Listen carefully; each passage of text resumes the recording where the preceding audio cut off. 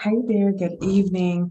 We are in the thick of the 2022 legislative session for the General Assembly here in Richmond. And so I've been really busy, but wanting to give you an update on what I've been busy with and to make sure that you understood the work that was being done on your behalf. And so each evening, I'm going to try and come in and give you an update on the bills that I'm working on, but also other happenings around the Capitol and just things that I think you should know. But this session, I introduced 25 bills that most came from constituent calls that I had and just really responding to the needs of what I heard during the campaign and really focusing the issues that you all said were most important to you. And I just continue to try to work with you to put forth policies that will make the Commonwealth stronger and more equitable for you. So last week I had House Bill 797, and this was a bill to clarify a previous bill that I had that went into law. The previous bill allowed for community service during incarceration to count toward your fees and fines. And then we found out that across the Commonwealth that was being implemented in way too many different ways, and we wanted to make it uniform. So House Bill 797 sought to do that.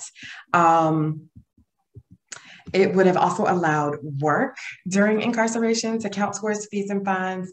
And unfortunately, that bill died on a party line vote. But we will keep working to make sure that this law that is already in effect is available to as many people as possible. And we'll keep working to come back to make sure that we fix what needs to be fixed. This would have helped reduce the debt that individuals who are incarcerated have upon their release. And then, just trying to help with the reentry process. And House Bill 799 would have stopped collection fees while incarcerated. Yes, they are allowed legally to assess collection fees while someone is incarcerated. So this would have stopped that and given them 90 days after their release in order to start making payments. That bill also was killed on a party line vote. But this means with those two bills that the work that you do on the inside won't count towards your fees and fines in the same way. And they reserve the right to assess collection fees while someone is unable to work a decent wage to pay down their debt.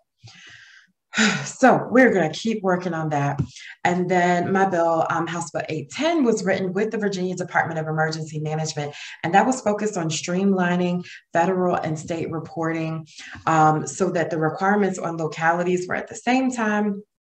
It also allowed VDEM a little bit more time to analyze what was coming back from the localities so that they could assess the funding help that was needed, the planning help that was needed.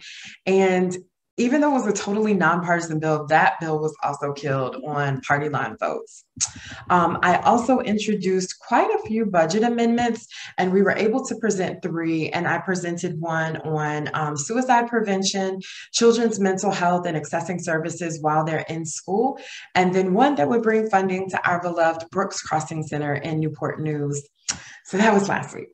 And then today we started off very bright and early at 7 o'clock this morning in the Finance Subcommittee. And that's where I had House Bill 1312. And that was about the Earned Income Tax Credit bill.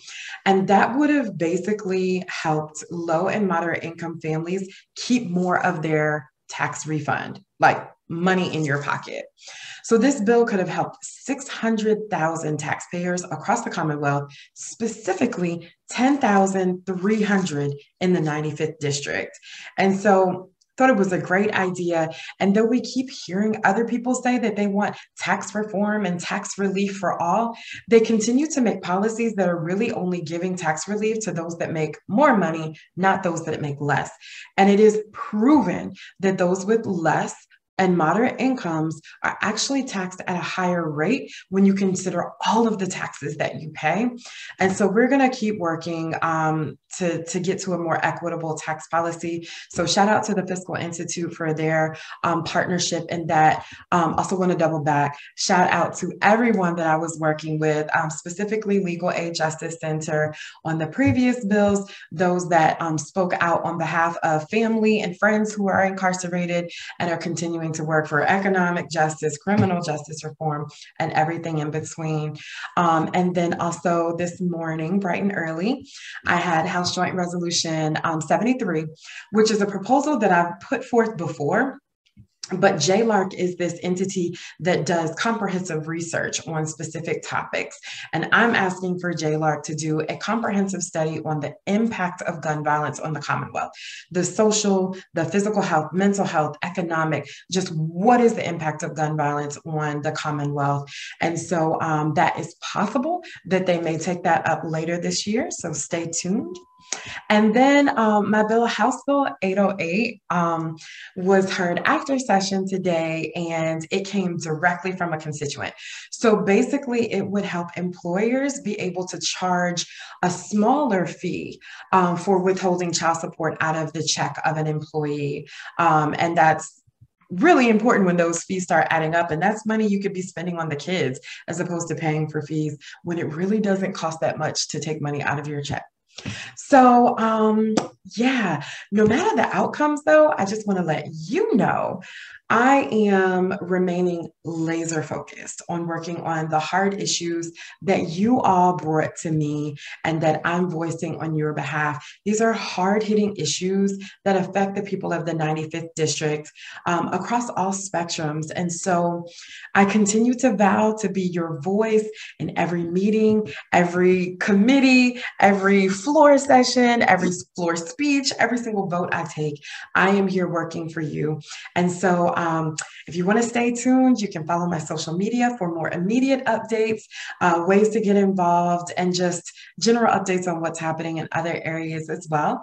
And so tune in tomorrow for our next update, where I'll share more about some of the bills that we're voting on and things that are happening in the House. And as usual, you can leave comments and your questions or message us, and we'll get right back to you. Thank you. Talk to you soon.